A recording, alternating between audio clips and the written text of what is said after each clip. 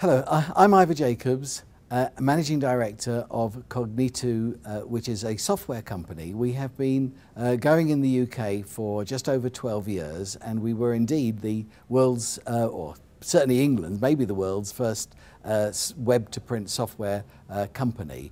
We are now working under the banner of Cognitu, which is cloud computing, as you can see, cloud computing for printers.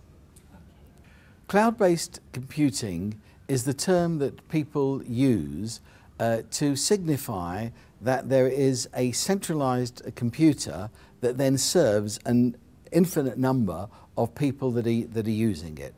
You may be familiar with Hotmail, with YouTube and the like. They are all really cloud computing in that you don't have any special software locally, but you contact the system through a browser. What it does is it enables the end user to interface with the server. Now it allows, though, the other side of it is, of course, it allows the printer or the service provider to take a system and to be able, from start to finish, work out a complete workflow structure.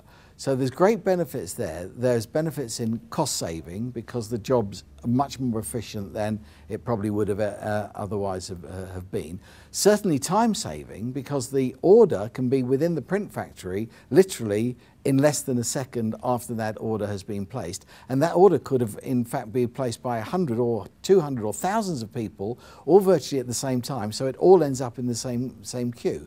Then from there on we do impositioning, automatic impositioning as part of the software package, and that imposition then lands up on the appropriate press. We had to be sure that it would work, and we worked with printers to see that our software did work.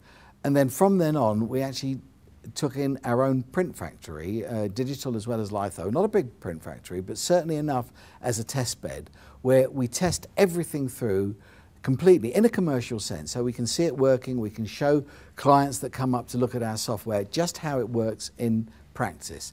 We can promise our customers that if we do sell them something, it is because we've absolutely proved that it can work in practice and there will be no technical difficulties.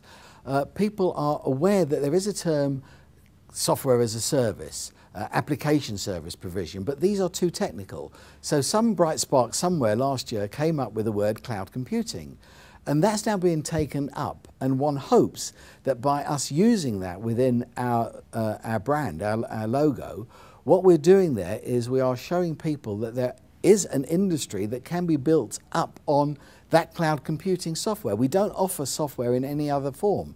It's not something you buy in a box. It's only something that you go to on a centralized server.